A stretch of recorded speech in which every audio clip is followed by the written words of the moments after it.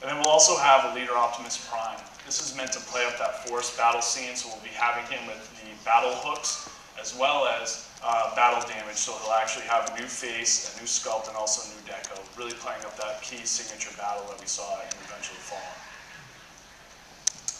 And then there's been some speculation that Battle Ops Bumblebee is our new leader Bumblebee. He's actually about 2 inches taller than our leader class. And again, this is really meant to play up the iconic personality of Bumblebee. We have done a couple different versions of Bumblebee over the years, but really I think what we're happy about and really excited is that this really delivers Bumblebee's personality. He has 2 great loving modes. You know, he has one where he's Sam's sidekick, kind of joking around and always playing around, being into trouble. But then he also, as we saw, has that fierce warrior mode, ready to go to battle, ready to do business against the Decepticons. And our design team has done a phenomenal job of really delivering against that.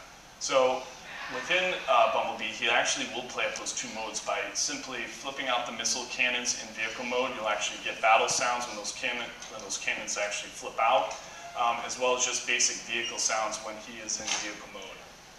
And then when you actually go into battle mode, when you actually go into robot mode, he has a flip-down mask that actually also triggers entirely different sounds and phrases. So again, playing up that personality of him. You have an automatically converting arm cannon, so when you raise the arm, the plasma cannon comes out, the hand disappears, and lights and sounds come through it. Again, really delivering the core essence of what this character is. And that rounds it out. Except for Human Alliance, we will also have a new figure with Autobot Jazz and Captain Lennox. So we will have then had Mudflap, Skids, Barricade, Bumblebee, and Sideswipe in our Human Alliance line. So we are going to continue to look to find ways to create newness and innovation within this. And we're really excited about the way Jazz turned out. The one big piece here is that Lennox, what Lennox is sitting on is also a motorcycle that Lennox can drive on. And that motorcycle converts into an artillery piece. Awesome. So a new segment we're actually having, and this is where I'd love to have Aaron come up and talk a little bit about how we're invoking the new characters into our lore, also delivering differentiation here, is in our Generations line. So as many of you might have known, we have Transformers Universe. We also had Transformers Classics, which was about reimagining some of our great heritage characters. But what we felt was that those 2 were very limited in what we could and couldn't do. And what we wanted to do is create a new segment called Transformers Generations, which is just in our deluxe. But it gives us the flexibility to introduce new characters, whether it be from Activision video game, whether it be from comic books, or whether it be from our heritage. So it gives us a better and overall flexibility to really, establish some characters that have different places and different meanings throughout our entire brand. So we can get into the first one, and we have Autobot Drift. So, the inspiration can come from anywhere. So we have a very robust publishing program going all the way back to the beginning of Transformers. So we want to bring some of the characters that really didn't start as products forward and bring them out as products now. Autobot Drift is now the IDW universe. The Samurai, Ninja, Autobot, Decepticon, with his swords. We're very excited to bring these characters out. So it just shows that they don't always have to start in the toy side and go out to entertainment. They can come back and become toys as well. One of the other guys that we are doing is Thrust.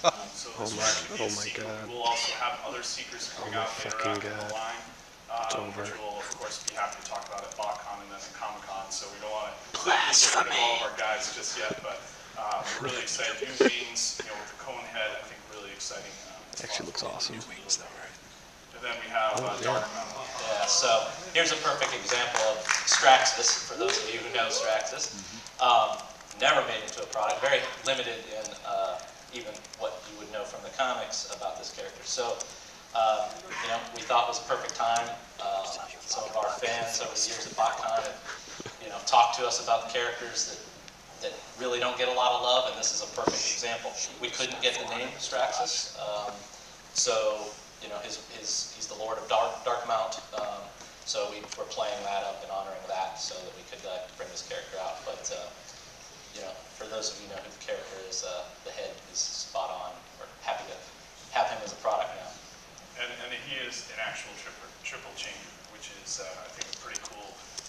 sometimes with our triple changers, that third mode can get a little iffy on what it actually is. And I think it's pretty clear that it's a big piece of artillery. So this new segment, Power Core Combiners, is something that I have to say is I'm really excited about, and not just as a marketer and brand manager here, but the reason why I think it's just really cool is because it's taking two pieces of our lore and our heritage of mini-con play along with combination play, and it's allowed us to really reinvent what those two things could be.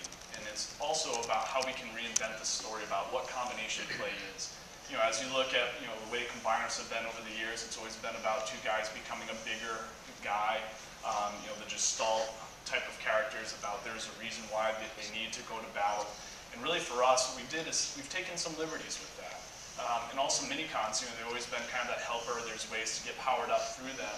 And we wanted to combine them together and really create this entirely new system of play that creates this interchangeable system, which is something that hasn't necessarily existed within Transformers. And so as we get into it, the first that we have is our 5-pack. So the 5-pack comes with 5 figures. First is, and it's right here, it's a scout size figure. And on all of our scout size figures in our Power Core Combiners, they all have these little square pegs that creates this interchangeable system of play. And you have 4 legend sized vehicles. But what you actually get is when you plug these legend sized vehicles onto those square pegs, you get an automatic conversion. So that arm all of a sudden blossoms, the tank or missile carrier automatically blossoms out into an arm. Automatically blossoms out into a leg. It's really exciting. I think it's a really cool play pattern. But then you also have the interchangeable system of the 2-packs. So our 2-packs will come again with that central scout size figure. It will also have a mini-con. The mini-con actually has 4 modes. So he'll have his own individual robot mode. He'll have the weapon mode that fits into the hand of the scout size figure. He has a vehicle weapon mode. And then he also has the power-up armor, which can be tagged on to the larger 5-pack. So again, when we start talking about this interchangeable system, I could take this scout size figure from the 2-pack and actually put him in here, and then I can create an entirely new different guy. And where we've also really tried to take liberties is that this is all about that commander, really taking charge of the system. And so in our 2-packs, we have Commander, which is the Huffer, along with the Minicon Caliber. So this is wave 1. We have Smolder, which is the Decepticon with Chopster. And then we also have Autobot Searchlight with Backline. And then this is just a preview of 2 of the guys we are going to be having coming out in wave 2, so Ice Pick and also Leadfoot. And then we get into the 5-pack.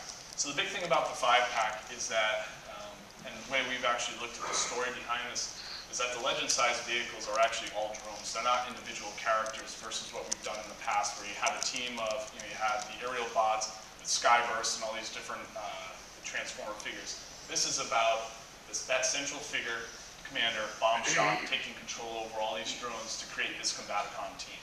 And it's the same way that we get into with the aerial bots and having Skyburst. And again, it's that interchangeable system of play, which we'll be happy to show you when we get down into the toy room. The middle scouts do have their own robot yes, mode. Yep, they have 3 modes. So the middle-sized scout has their own individual robot mode, vehicle mode, and then also their combined power-up mode. And I will say, I apologize, the head, actually there are 2 different heads. So when he has the individual robot mode, it's a different head. When he goes into that power-up mode, we can change the head out so it is becoming a bigger kit-sized character. And then these are just previews of 2 of the teams that we'll be having come up for Wave 2, the Rally Bots and then the Destructicons. And then activators, this is a new innovation. We have activators in our animated line. We've actually gone back and said, how can we make this more simple for those younger kids? And really what we're trying to do is create a central push-button point, which is either an Autobot or a Decepticon shield, which actually then springs into action. So then I push that button and I only have to flip out the hands and the feet. So again, really allowing those younger kids who are fans of the brand to be able to have successful transformation.